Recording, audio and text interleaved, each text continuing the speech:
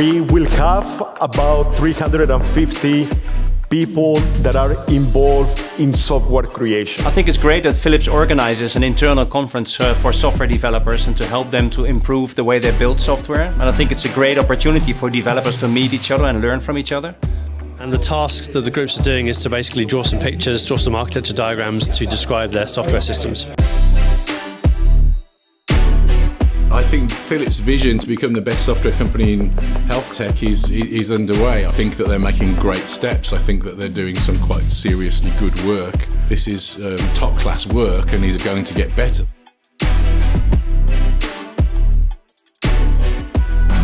The nice thing about working at Philips Research is there's a lot of transfer of knowledge between very separate domains, but also we got like these embedded guys, but we also have these business software, and you get medical health software, but you also have like prototyping.